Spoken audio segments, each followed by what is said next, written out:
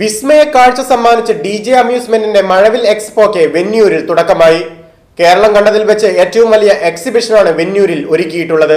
തിരുരങ്ങാടി നഗരസഭാ vice chairman Abdurahiman കുട്ടി exhibition ഉദ്ഘാടനം ചെയ്തു.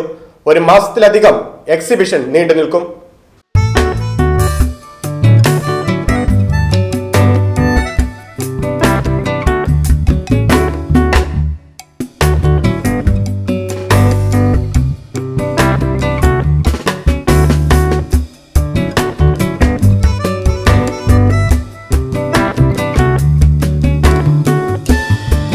ഉയർത്തെഴുന്നേൽപ്പിന്റെയും അതിജീവനത്തിന്റെയും ത്യാഗപൂർണമായ ജീവിതം നയിച്ച നൂഹ് നബിയുടെയും നോഹയുടേതുമായ ഭീമൻ പേടക കവാടമാണ് സന്ദർശകരെ വരവേൽക്കുന്നത്. കവാടം കടന്നെത്തുന്ന ഏതൊരാളെയും അത്ഭുതപ്പെടുത്തുന്ന കാഴ്ചകളാണ് പിന്നീട് അങ്ങോട്ട് മഴവിൽ എക്സ്പോയിൽ ഒരുക്കിയിട്ടുള്ളത്.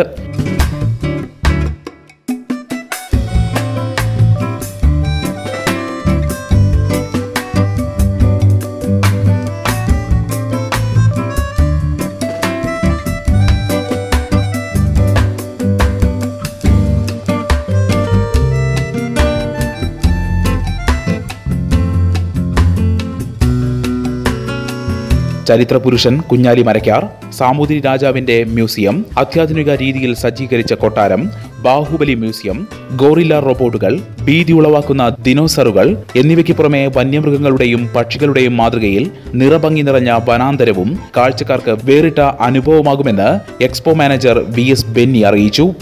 ഇതിപ്പോൾ നമ്മൾ വലിയ സിറ്റിയിൽ ചെയ്യുന്ന ആ ഒരേ സംവിധാനത്തിലാണ് നമ്മൾ വെന്നിയൂർ എന്ന സ്ഥലത്ത് നമ്മളിവിടെ തിരഞ്ഞെടുത്തതും ചെയ്തതും വളരെ ഭംഗിയായിട്ടാണ്. ചരിത്രത്തിൻ്റെ ഭാഗമായിട്ടുള്ള ഒരു സംഭവമാണ് നോഹയുടെ പെട്ടകം. അത് നൂഹ് നബിയുടെ പെട്ടകം. അതാണ് നമ്മളിവിടെ ജനങ്ങൾക്കായി ക്രിയേറ്റ് ചെയ്തിരിക്കുന്നത്.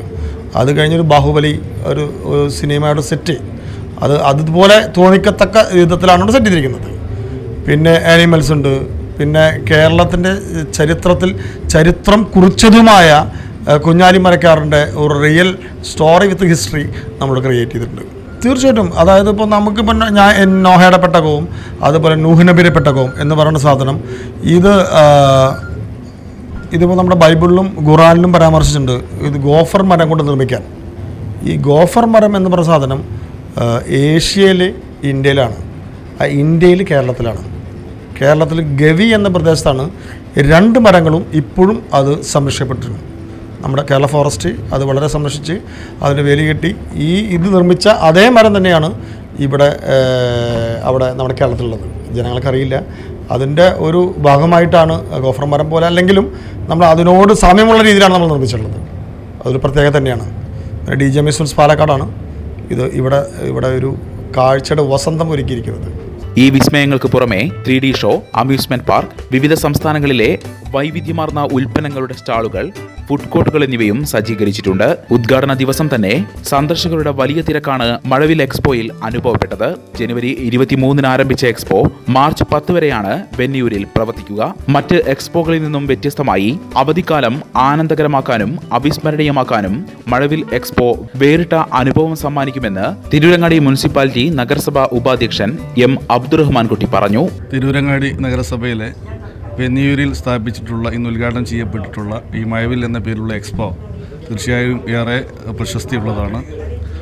സാധാരണക്കാരായ ആളുകൾക്ക്, വിശിഷ്യ വിദ്യാർത്ഥികൾക്ക് പഠിക്കാനും ചരിത്രത്തെക്കുറിച്ച് അറിയാനുമുള്ള ഏറെ ഭാഗം ഈ എക്സ്പോയിൽ ഉൾപ്പെടുത്തിയിട്ടുണ്ട്. അതുകൊണ്ട് തന്നെ എല്ലാവിധ പ്രശംസയും അറിയിക്കുന്നതാണ്. Tirurangadi municipality secretary E Nazim മുഖ്യാതിഥിയായിരുന്നു. മരാമത്ത് standing committee chairman VV Abu ticket വിതരണത്തിന്റെ ഉദ്ഘാടനം നിർവഹിച്ചു.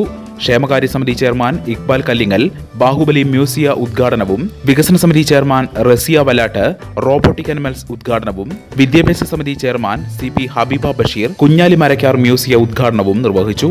ചടങ്ങിൽ കൌൺസിലർമാരായ നൌഫൽ തടത്തിൽ, Hamza MP, Jafar അങ്ങാടൻ, CH Muhammad Akbar, മാനേജർമാരായ Prasad PK, Udayakumar VS എന്നിവരും പങ്കെടുത്തു.